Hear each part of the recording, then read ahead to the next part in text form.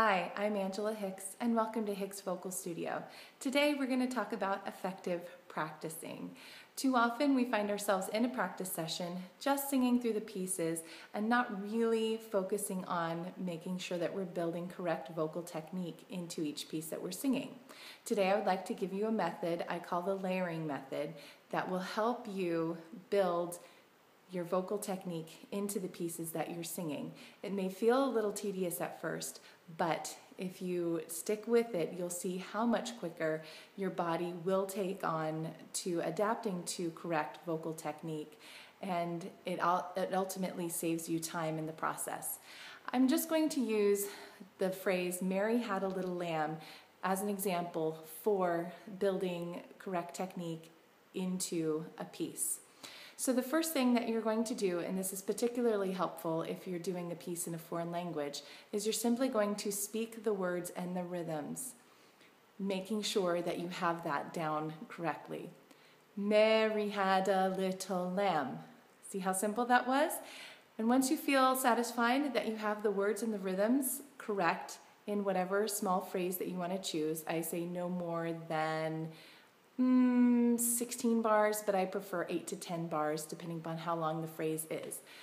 Then you can move on to the next step, making sure that you're doing that phrase with the correct posture. So you'll be focusing on your posture while you're saying the words in correct rhythm.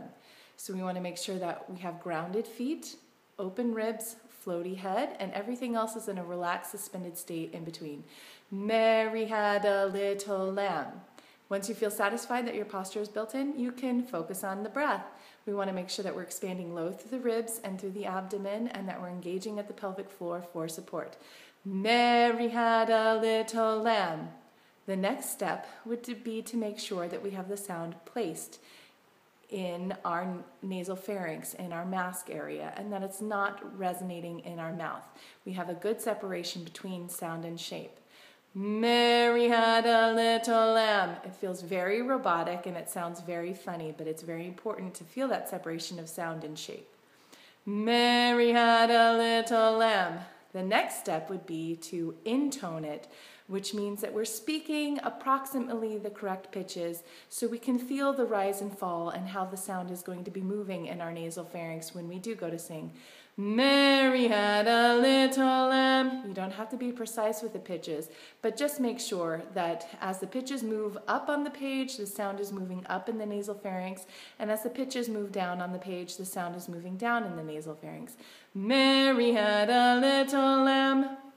The final step would be to sing it once we feel satisfied that we are working in the posture, the breath, the support, the placement, the resonance. We have a good separation of sound and shape. Then we can add the pitches. Mary had a little lamb.